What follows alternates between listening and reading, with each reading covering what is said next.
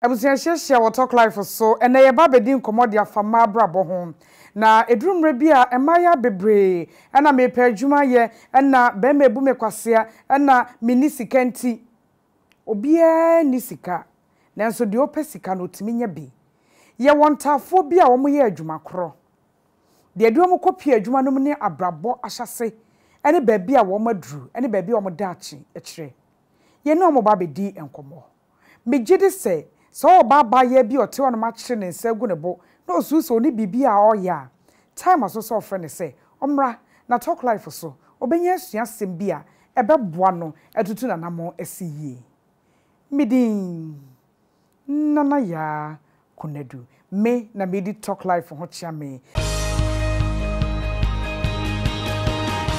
yeda boafo nso ase se okra ye mu ni ho a enka talk life ye ni ba bia na wato omo niema patronize omo niema na enya hoden bebia na abetena ase ni etimi edi abrabomu enkomo enne ye wo emaba mienu a medi nka kan omo ye ntafo enti omo ye ma so watena zongo da na se ka so obi ye ata omo ye ma eye asana eni fusena na asana ni fusena keke omo ye ma ye omo hya abrabo ase omo free baabi omo agina baabi omo beko baabi na eno ne yepese esua eniema omo ehia ye wokwan mu de omutimi ye omutimi di so enkonim mensa benkum so pe ena asana ewo asana che se atapenin ye frɛ na asana ali asana ehihia o de adwuma so na abeje so eto say wache eyi brush na ka de to manim di aka be kan ya aka pion eti asana akwa ba talk life so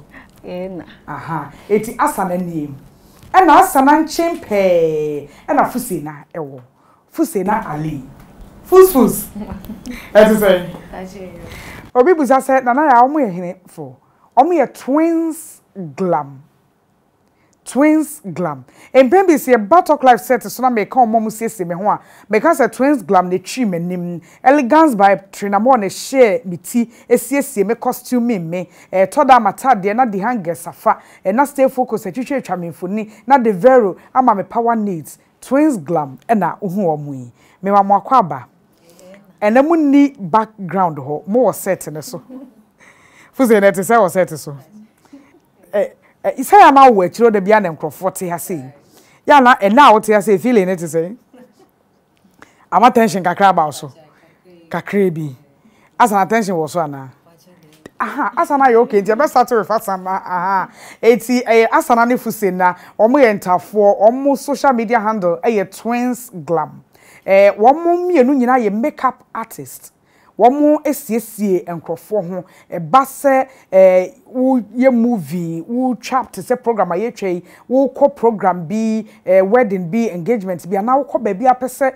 wo siesie wo ho na ewo wanim ene obody mu a eno ho adwuma na womo twins glam a eno mo asana ehyasie sen twins glam ehyasie sen ne di kan no meka se ewie SS no ewie SS wo Accra Wesley Girls or Kanishi. It's area na because se na iti fie no mama nkope bibi na me dia share my life kakra. Okay. It's me ko share boutique. By no na me mfaka. O ko share obi boutique. Pachan. Okay. Na wo fada mawa it's me mfaka ya me nantiko. Na itu ya me 150 cedis. 150 cedis. Na ewo area ho. Yede na utimi wura ho koye adwuma wa na akoy na asmada mepe adwuma ana eba ne sen. Mrs. Tabi. Na downfo. Okay. Ewo boutique no ka so per sales girl na. Okay. Ono fair me say me ofi ana say menye adwuma bi am nkan so de bi metifie. Ka say me bra sisi anti me call ya the next day. Na me start say adwuma. Okay, now one faka on ante na eko. It's na easy ma ho. Na kwa adwuma time be no upon time be. Me free fee. Okay, can I say once I were around into me faka, I have to get there by 7. Okay. 7. Anopa. No upon time be.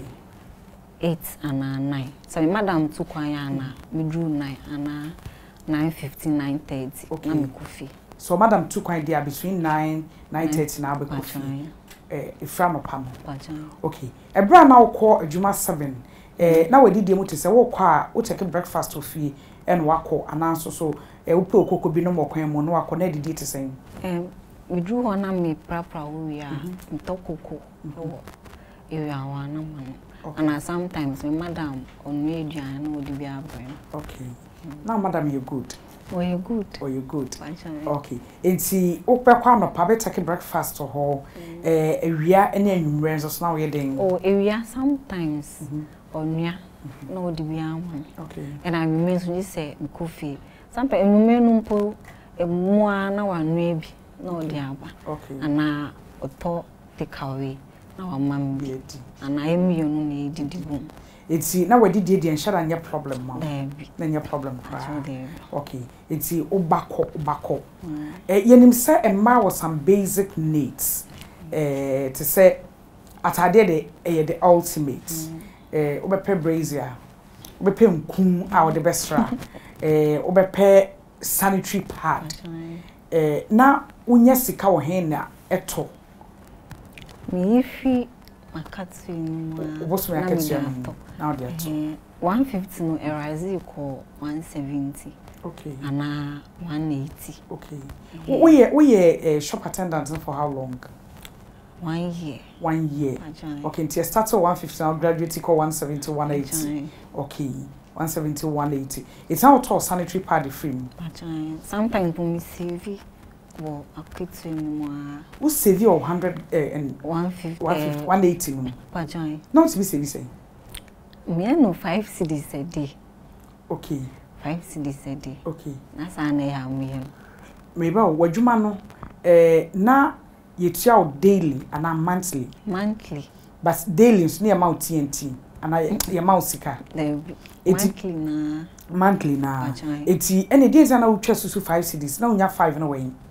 Me free more na me dey ato and I say obi beto ade a na wa ma me bia nsisa ka ofa wato credit fato nsuo na fato bibi into tips and kakra no na wo CV ka oboso me aketu ya for 1 year period na wo ho no mbijai no be tight kakra ma ho be tight kakra ma say metal sanitary pad metal spray Ebedisal so I have to look nice.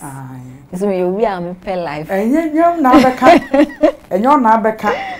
Aha, it's now expenses cost through. No cost through. Not tips and so on shedamba. Oh, ebedu time na markets ni ho kra. Okay. Market tips no kra emba. But o start adwuma no na o basic salary 150 Ghana. 150. Afe ben ya 2016. 2016. It's am fancy 4 years more in. Okay. Fools. Asana de ni. Mu ina mu wie school pe. Mu ina mu ko one school. Na mu mienu mu nya one school because time am ko school no. Na computer placement na wo. Actually, anya the same school. Okay. But me baby ana me nya no ho wa. Okay. Nti na na lady ba ko school e area ho. Nti na ebisa ne se ko school na o se o e wo higher connection. Nti de Grace ko na omo fine. Okay, nti mo ye lucky na mo de ko na. Lucky pa chan. Omo fa mo mienu. Pa chan. Eti de na akosua wo secondary school. General Arts. General Arts. Pa chan. Fools who you say? Pa chan me kale. Be kan later. Bra wo ko school no. Na obotaye ne se wo ko school dia yeden. Ko na me pese me journalist. Nti na me ko ye. Ti na wo ko General Arts no. Okay. Journalism na so when this one say dia ade ne asesa. Facho asesa. Ateko. Facho. Ateko. Kra. Okay. E took school 2000 Uko 2015. Uye 2015. The 2016 I started ejuma. Me started ejuma 2015. I think November. Facho. Di ejuma. Na me hwe obi niema wo Rollins Park. Na ye hihye. Okay. Me kwa me hihye me po na ma park ni nyina. Na ewu tables mu. Okay. It's now no be na ye adwuma. Achai, obi de. O hihye keke anase wo ton bi. Me hihye na maton. O hihye na waton. Na oni nipa kro na ne te adwuma no ho. Oba. It's by the time I'll be by now, my shishi. Okay. It's now about it. Nine at all. Now, quite my time, babe. Was a middle was 6:30. 6:30 a.m. Na moton de jewelry. Oh, okay. Okay. Enti ukwa no akohye Pachan. Nkrofo na free nkronkro beto anase omomwo akra ye omoto no baako baako na etufo. Ebi mu betu. Okay. Ebi mu nso beto baako. Na omode ko. Okay. Ede na ma wie school no. We decide so bekọ akoye adwuma ewo obi store anaso. Na etifie. Okay. Na etifie nti. Me auntie. Ono no ton jewelry now. Ba no owo shopping mall inside. Okay. Tinadam for so can say or sales girl. Okay. Now say oh neba ba ko bi nso tifie onye hwenti. Why not say onu bet na ona onhwe mo. Na onu onya bibi kakra. It's an ma okoye sales girl adwuma. Father Matu Rollins Park. Now so you tell say Mommy 15 cedis a day. Yeah, mark 15 cedis a day. Now wo de now gin daily. Daily. Ntada wan kwa adwuma wonni wage. Daily. To de na wages. It's 15 cedis a day. Father Matu Accra in and out na you say. Me start na in and out here 5 cedis 50 pesos. Okay. It's now it's 2 petrol so na baso. Now on so now as time goes on nowadays tips kakra e dey kan one man. Sometimes 17 cedis, sometimes 20. Okay. But 20 no mostly Saturdays. Saturdays a market day nowadays. Be account. Sometimes upon our man 50 cedis say me fa. Okay. Ti a week na day mu ye pa no. Na wa chema dey. Otu ma me jewelry is no bimpo. Otu ma jewelry is no bimpo. Or you good. Or you good pa. Mummy no mo lucky. Mu na mo hia akofo mo good no mo ye adwuma. Okay, enti we year adwuma for how long? 2 years. 2 years. Now ko bad de bia. Now save that time. Let me save because of the transport let me save 4 cedis a day. Okay. Purchase na me 4 cedis a day. As is on the average, they say near amount 15 cedis. What the 5 cedis for car? Now me the 4 cedis at all. Now we did 6 cedis. 6 cedis now what the third year what did you to say? And upon me pe kuku into me tie to kuku. You answer sometime me to kinky and emo and TZ. Na it on TZ me. Around the whole. But now see can it to me a talk again ma o kakra obedi. Na me mama so mama transport sometimes. O kwa adwuma na ma sama transport. Sometimes. Okay. As for your neck twins glam na edi nkomo yi asana ne fusi na ye hwe emaba wa brabo e wo my Ghana mu. Wo mu nyina wie senior high school. O ma wie akwakoye adwuma se sales girls pen. Ena o ma babedru ba bia o ma babedru yi. Na obi ho no mu a ena nana ya ma miskanya adwuma obi mu amena me peskanya adwuma eno nti ye pese ye hwe from that humble beginning so obi ese me ntwen obi ama ma miskanya adwuma enema otumi eye bi eni asana me musa say bra mu wie school ba fie no e de na pushi wo pa ma wo ye so bekwa akoye adwuma bekwa akoye sales girl e wo bi e shop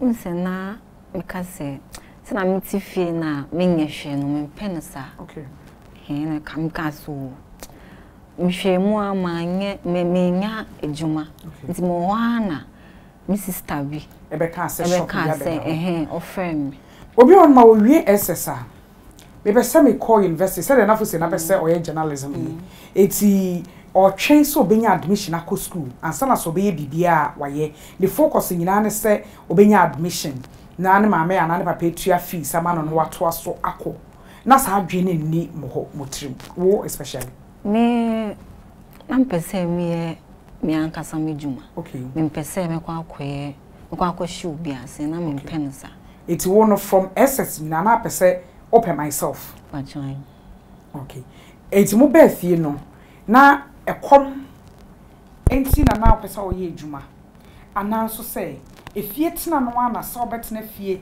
awesita na how until pese start bibi ekom de e wo fie even though mo hye na anya saba ekom de da na sa na meti fie no nso mempe metena fie fitan no pa ko si enwume menye hwe nti na mempe no sa it's not so active we bibi me pachan and say mouse pachan twins glam asana ne fu say na ali ye din commode afa o mabrabo ho we ya ba ya wuti fie mi hunu hwe nye menya bibi enye na meti fie obi be fa madwuma obi be fa madwuma omo de omo giggai na omo nya bie enti ya starting komo no ma yen konkoda ya boafo ase embrasisi a ye wo new life homeopathy na homeopathic so boa mi nya apomode papa ye wo Kafam Ghana Limited electronic appliances no yen konkon promo na fe Galaxy achede kese promo gina so eche microwave oven keke prepare roof na da roma afisa se na wo so wasi udan adansi ne mane nyina bi e wo honom wona da roma e na talk life nam ye da ase aba Ebuza ye da wase ye da se passe wo share talk life ye see no and live wo ye na sponsors ase and ye makeup can say artist omo mu sese ye ho mo akasa na wo set so ye hwe maba wa abrabo e wo talk life so na wo mo ye twins glam entafo mienu omo ye adwuma kro ye mra adwuma na wo mo ye so ne me hwe omo da ache enso fuze na ye kwono na me wa asa na so nti meba wo ho makeup why makeup then na free journalism straight makeup artists ebane say well let me can say na debi time na yoko time na me wa Accra na asana ono start ejuma 2016 but na me I was still in Accra maybe because me started 2015 nti na yoko events ba ko na ye makeup na ye share ge obi wo Instagram so ye ko ne ho oye ma ye ono no so oye young girl to say ya so oye wie na ye ba ye hwe ya na e ka say na young girl say itumi aye makeup say why not say ye nso ye ntumi nye eno na mkoye na oye mu mienu pa jo ye mienu okay oje mo say oje 30 cedis okay 30 cedis eno ye 2016 ana 2017 yeah 2017 okay moko ne ho anase oba mo ho ne be moko ne ho no wo shop anase no okoye ma I think yolo phone okay and o ka say ye mbra ho na onye ma ye preko okay iti oye mienu no oje muska oje 30 cedis ideally that time na akokoye oti ane eje o say na eje mi 20 cedis 20 cedis like washing 20 cedis okay it's oje mu mienu 30 and mu decide say obi etime ayi senti betime ayi bi o ye young girl to say ya ti ka say your friend Aisha okay Aisha etime ayi makeup say na why not say yen so yen kosua this time na me wa cry nti me ka che asana so ono ondi kan kosua nti onkosua na ye kire na wa ba be kire okay sane asana nti after samu eno na mo first makeup obi apply mam in life mo first makeup experience okay it's after that experience somebody decided so be kwa kosua and now to one are you makeup was one are you makeup we are maybe the first time be you it's after that experience somebody decided say mo be sua no we are so be cosmetology school we are so be kwa kosua no wo sa girl ne friend say na Aisha we are so be kwa kosua wo Aisha ho o dwen ho say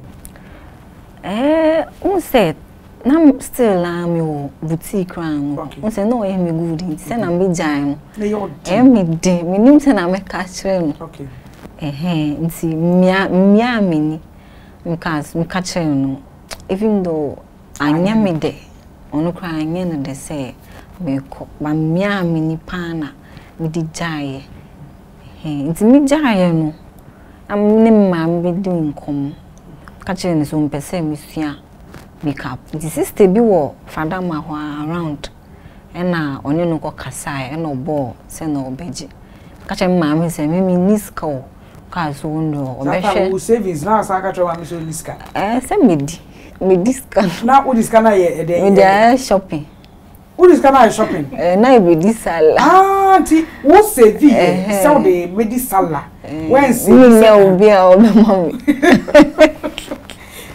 sala mu twa yayi There when try Minyane, a shot okay. It's that time that we see can we saving the neck. Niska. No wedding.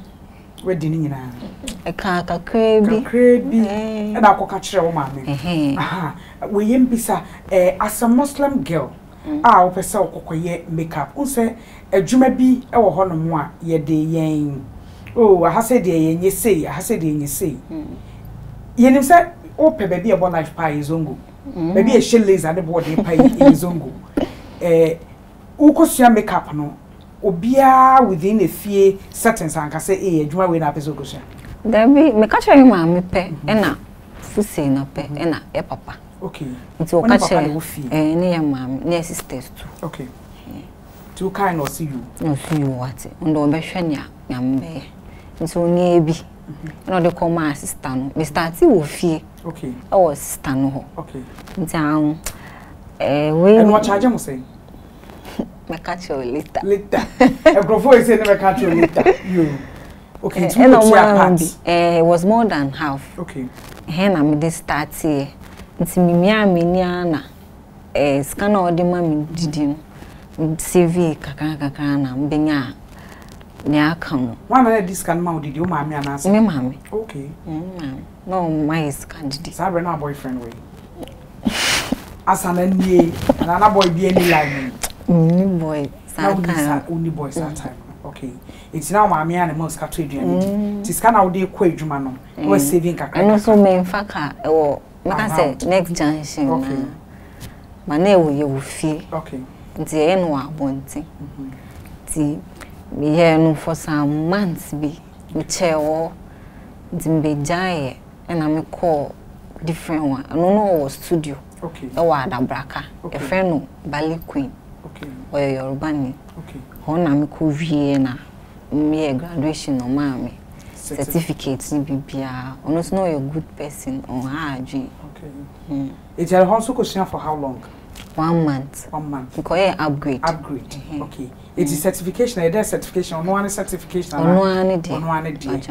Okay. On one certification. When you say MVTI for my certificate or makeup, your cosmetology under MVTI. Me time na me wo fie no na me che fusena kakra na wo ho be ne ye na wo hye nie papa be na kire fusena we so me hu basics na aka na enye odi especially the brown no na problem nti be ono so be jai ejuma na onya opportunity MP Patrick Boam, Honorable Patrick Boam, sponsor ma 25 girls. And also call makeup Ghana. Oh, okay. It's yeah, wo Father Mane Adabraka no. Oh, the Father Mane Adabraka base. But if you say that the makeup Ghana base. Pajai. Ono the no one any no. Okay, it was it's nya basic na be started tray. Kakra. Na ono so aya na dwen so obesua makeup no. Starting as obey as onye as obenti be forgetting na later on one can say obey. Okay. Can say obey dia fine the metro. Now started training. Kakra. Okay. Onu po na ode sa twins glam. E buy. Onu no dey buy. No can say the way twins no po be sell out nti we should use that. I was using my own name. No can say Asana. Me kai din me. Okay, wa ko fe din bi to. Me refi din. That is din enye be. There. First, and finally, at the end ma we decided say obesua makeup no enti Asana ncho. Well, na minya firstly na minya time. Or me because I was saying me free by 6 because I have to be I was saying me do Accra 6:30 na ma samba fie after 7 time be na menya aye practical since na shada nko yema but me who say I'm still under someone na fear of the Lord no so e cost okay I can't save why not say or tremia na me dia ejuma e bia me ejuma na metumi akọ me ejuma na scanner me to me aboa I can take it to the journalism. Okay. It's who decided say ka obey makeup no for the time being. For the time being. Okay. Ebi mo hono mo a mewie SS, mewie university. It is skills dear. Skills acquisition me pe grammar. Baby a kwa na wa hye suit na wa botai ana wa hye heel. Mo dwuma so mo ntan hye dan hye heel. Enkosa. Utumi fa obi bia normal. The here ne so mo to amumom. Na de ko. Enti e dey na about maka so obi a me pese me ye raba me yet say Shamima Muslim not TV so kind news afi de dey na ba me question skills it's not say be when am ka say ehun hia just we say me pe bibi ye mu okay enti o start try me kakra time na oriye ye no and I start try me na me fa kakra enti ye be bi shop kitwe be o fadama shop mu yes ka o hena mo de bi ya mama boy kakra okay ene papa nso boy kakra na a small shop be kiti okay but as time goes on e be mu e be ye kese okay but na ye container kitwe okay mo de container ni si ho ye den enkrofo ba ye obi ye de hu se mo ye makeup container Instagram Instagram page okay and I dey number Google okay na ya dan fofo nso aye Ede atutu omu status twins glam. Okay.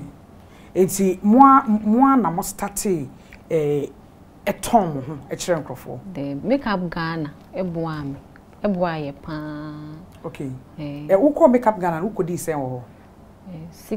7 weeks. 7 weeks. Na me ko upgrade. Upgrade 7 weeks. Pachai. Okay, 2 years no my certificate. Pachai my certificate. Okay. Eti wo wie na sa na mo ba container ketwa no. Pachai.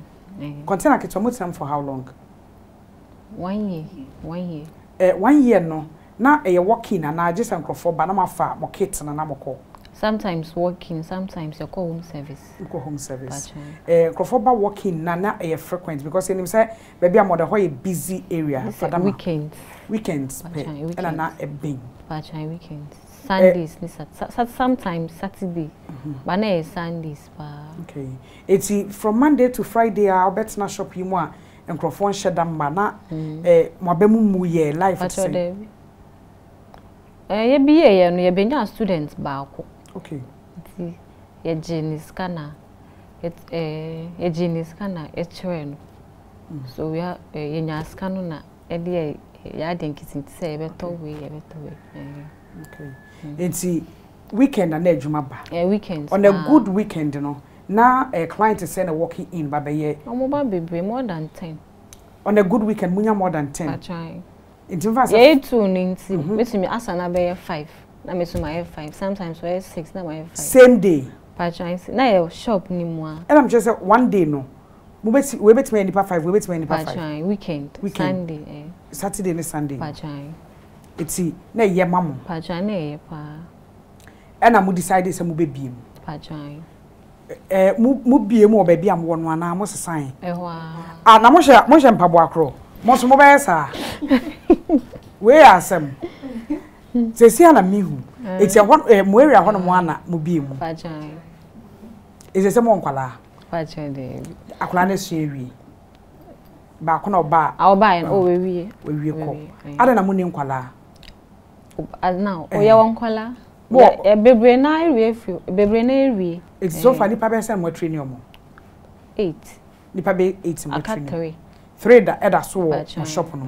Eti ene ya matwe mu mienu nyina ba ha sei omo abeye practicals mo kwa no akoto aso. Pachai. Omo wo shop sisi. Omo shop sisi. Pachai. E wo fadama. Pachai. Fadama. Asana nie. Eti mo start adwuma no ye be ba sikasem no. Said asana ne salary obeja adwuma no 180. Pachai. And na so ubeja nam fan say wo 20 Ghana per day. Pachai. Se mo kokotna mo makeup studio ho. Na mo ye adwuma. Still Monday to Friday adwuma ma. Monday se nko adwuma. Okay, Monday mo off day. Tuesday to Sunday. Tuesday to Sunday. It's Tuesday, Wednesday, Thursday. Ya na e hot saying. Ye chere nkwala no. Na ye dey classes. Okay. Sunday bia ye wedding. Na ye de ba akwa. Na we hu sene ayeye no. Okay. Onu nso akwa ye bi. It's Tuesday, Wednesday, Thursday, Friday. Any Friday in the what they a chunk for practically. Na more call outer na mono. Aye den enkrofo asa na den enkrofo hu mu booki mo apart from Instagram page na so amowo no. Aye den enkrofo hu mu booki mo. Sometimes to me obi to me feel on text still Instagram po ana WhatsApp. Say mostly na ba free Instagram, Facebook, basa mo ana aba one bi. So be free na ka che so bia madam fu bi ana my sister e de o number ma me say. Go for na recommend them. Ba join go for recommend e pa. E ma nkofo asa na ka che fu se na ka che kwan fa so a obey talk life for makeup. Ongachwe. And also na recommendation. Recommendation. And will be recommended. Ede ema me producer. And a producer for some Brussels. That's interesting. I talk live. Oh, enti abrabono. Ye mfiti prekope ye free stro ni aba form, ye free form ni ekosro. Asana enfusi na. Twins Glam almost share almost story. Me pa cha oba bia wo de ne wo no. Enye too late. Obetimi start bibi. Eno nti na talk live ye wo ho. Eno nti ne kasa live. Eno nti ene ye di nkomo ya ene. Ye di. Yes no and live well. Twins Glam ene ye makeup. Wo ma na ti he ye ba setter. Elegance by Trainer More. Etino. Me ba cho so wo wig bi na ye te sa langajua wig. Aye te se de twam nu a. Wo de hwehwe Elegance by Trainer More. E wo social media ne so. Ana so de friend number. Obeje wig dada ni nyina polish ne fine. Amount. Occasion bia wo pese obi costume hu se watade ne we fata we kose bibia obi costume fine. Elegance by Trainer More from hair to toe ono so ye makeup pa baso bechu anim bibia obi ne fine e de amount my na stay focus photography as when you try phone ni the very generators where power needs na aba fresh so we refresh your bra aba set so talk life for say no and live well me na asemra sisia.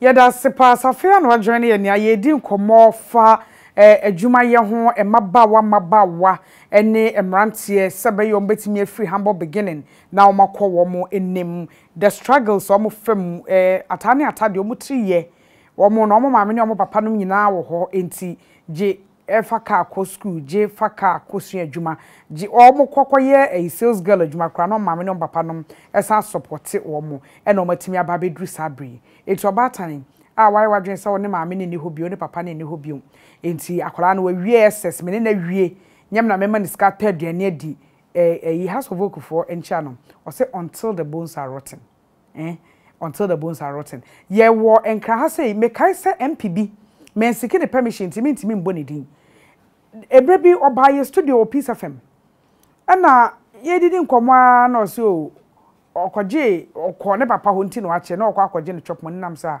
no no abo be sa o se yan amamre mu de once o ye agya no o hwe sa etimpa cho se ahode kakra wo ha o de be support wo mo a ekushi no mo mo nyini ntem o mo nyini yie financially economically e mo mutimi enya wo mo dreams no ekọ e talk life so New Life Homeopathy wadanso mankin Solomon and a Kumasi Atasomanso A Life Residence and chain 0244093595 Kafam Ghana Limited Yankonkwa promo and a Galaxy a Chedia Cassia promo branch bia Takradi Kumasi and Accra 05000000105 Afi yo keke pepra roofing we so dine adansi ne mane nyina bi honom ene mane papa bo ne yenso 0244912100 Susie about for Sibi men, Sibi women, Sibi soap na Sibi malakio our pharmacy ne chemical stores 0247111671 enwe kwe sponsors o mother Roma and the talk life jumedi ebremo fuse na ma member ho sesing compared to time na wa Accra Central ana uji wage 15 Ghana kosi 20 eno na na constant ene yi a wo ye Twins Glam a wo ye wadwuma yi sikasem mu te sen o sikasem de from compared to time na me adwuma de From compared to 30 now, I can save more. You can save more. Okay. Mummy no mo ye adwuma bo mu. Ma register adwuma na bo na say ye de entafo nti say akona no. Well, partial for like account. There be set registration and kasa. Twins Gland. Mo should that register or registrar general na munya no. Munya register no company. Munya register. Ba mba say that mo register. Okay.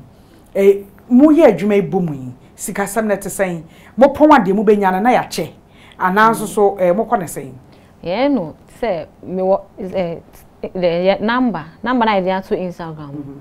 Two numbers, me number back no so number back. Ze ye friend me na me adwuma na me sika.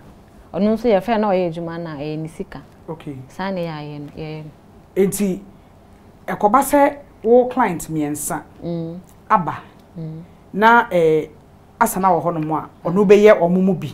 Patwan. Basika na ye dia. Debi oya ni de. Emfa ho ne ba bi a call ni free buy. We application nko ade ye wo dia. Okay. Sa na ye. Nti se asana client na se oni ho. Na wo ye a me de. Wo dia. Patwan. That's the agreement. The agreement am why. Asana no sa ne koyie mamo. Mo pene sa. Ti problem ni ho. Eti products na toto no. Ebasa obi ato the product. Obi a woni makeup bag. Obi a woni makeup kit or using. It's one I fill or kit. Patron na me de. And on no so one fill the kit. Just that we use a common product. No. Niema mo the application no. Mu ina mu use niema de cro. Patron mu use niema de cro. Yeah, me de sa, me tumi afa ni de. Okay. Ono so ni de sa obi tumi e me de. But problem ni ho. We enter fo nti what mo ho ase. Patron. Okay. Eti sikasem mu no. Se me hu se Mondays mo nko adwuma. Tuesdays, Wednesdays, Thursdays. Mo nko adwuma mma no. Eba sometimes. Patron home service. And obviously I can say person or a photo shoot. Okay. She wants makeup. Okay. It's now your charge na yakwa yam. And a birthday. And a birthday. Okay. It's enya say ye kra but working the weekend the doso. Patron week expect now assistant about Saturday. Okay. Na first Sunday but now Saturday. Okay. It's Sunday sometimes. Eba kakra sometimes. Embakra. Okay. It's a makra na mada. What's not shopping? What's not shopping? By a point. Okay. Okay. Asana, sikasemu na te saying. But compared to before movie no. So still to me save. To me save. What me save? Pachai. It's a festival. Pachai. More plans say mo be upgrade. Mo be common masne some year Twins Glam. Mo be ye additions be wo beauty industry no mo. Nanka e plan say na me boa the nails and hair the count say makeup and gilipe. Okay. Okay, makeup and gili pachai e mo fada maso de gili de mo benya papa ti grofo ye omo program am e tane Christians say juma mo say Muslims. Oh sir pachai are Muslims be bring gili ni border dentia afi e doso say I be bring okay fadama okay I been wings. I work with the Christians more than the Muslims now. Okay. Ba mo bogili no e sende ko mo ma na so mo ko ye wo ho no manko. O pese o bogili na ya ba bebo ama. Okay. Ma bebo. Na bebo bi egu me ho asa wa. Okay. Enti mo be some de hair ni nails ka ho. Brebe na mo be yesa enema no. Oh, enche. It is somewhere work in progress. Munya ndru ba bi a mo pese mo ko. Dabi akakakra. Akakra sana modu. Okay. Fuse na say abaye bi etio. Opese oye bribi. Onyaya anka wonti fie de bia. Na ko oye bibi. E de na abeka kire no. She should have a dream. Okay. Say pese me pamade. I was saying start from A B C. So she should just have a dream and encouragement. Okay. Passion me akase. Akache abayo. Embaye bia. Chino ba. Ana brofwe. I want to person before say na make tree. Okay. Asana. Abaye bi show. Opesa oye bribi. Ene me nsura meka say mo ye celebrity makeup artist moye nkrofo bebre makeup Accra ha stay se abaye bi hwemo na opese ono so ye bribi onim where to start from ena me pemwa onye den Sena minyan kind. She should just have a dream and she shouldn't listen to anyone. Sometimes ebia na makwa catch madam for say pese me ebia gosia se na yeti un say mostly I can say hairdressers na omo ye memma sim to work to me aka che say hairdressing dey men you shouldn't men tie no. Okay. As far as say o dey wadwan to say pese o ye hairdresser, just focus on hairdressing and just live your dream. That's all. With me, I catch challenges. Sometimes challenges a woman. First way then I overcome challenges back who you share. To me sorry I can say person me make aba. Ebia uniska. Nti I was say we ejuma kakra ansana. Wakwa akosua say ejuma. Nti na why no first. Sorry. Because you have to start from somewhere to get to somewhere. Okay. It's me busa asana no ska no save your shop on. Odini na. Also dey. There ndio. When there me when you dey. Na me dey big box mu. Okay. Nti we na me pie. But na me dey cut to makeup kit. Okay. Say your bank account. Patching my bank account. It will save your bank. Patching. It's in kakra mo. Set here bia we am our better to in the future. More plans says our to Mobia will move on and access so we have a common work. Well, we planned on we planned on a baby shop or different location, but the same work. Into maybe I met La Paz, no so Abeka. Wait to me, she our shop on okay. We didn't plan on separating. When you some best separate. But when your branches are baby. Debbie, we are still planning. We are still planning. We ain't do okay. As an challenges, how you overcame the challenges? Especially medium. Okay. Say na we must start dada, and I'm starting Jumai. Say na me jai fana madam. Na me start say job na me no na seamstress bi wo ye onu nti opon a we say Sunday on be juma nti na ma pair products normal ones ni bi no mo aba e bi a 20 cedis 10 cedis maji wa 25 nti me di eno me boa eno na me di compare original products na original product in so ba na majo kese kakra e bia 50 cedis and 60 cedis say no na original asana ya it's no kredwuma no kra ye no wo de adwen to ho so me ni sika de beto enim say makeup products boy de nti say ye mo save a na mo ye adwuma wo tip how many percent and that one for products me 50-50 we 50-50 because products is we say me sound for 50-50. Okay. Sana ya me. Abzafo Twins Glam new. Ai almost siesie nkrofo ho. Enti almost start wo mundru ba bi omoko. Nya da bia na de wadu ebebrel. So that you also see the challenges. Now no ma rise e de abom. Say ye wie kra fo say na foto be na de be ma mmaba wa nyina obi a wo hwe obi a efa wadwuma wo ye ho ene obi opese oye na dwuma de na be ka kire no. You should just have a dream need there any encouragement. Okay. Eno ape. Actually. Asana. Nwana kana. Moye definitely I concur. It's also concur. O plan ya na wa follow plans na kakra.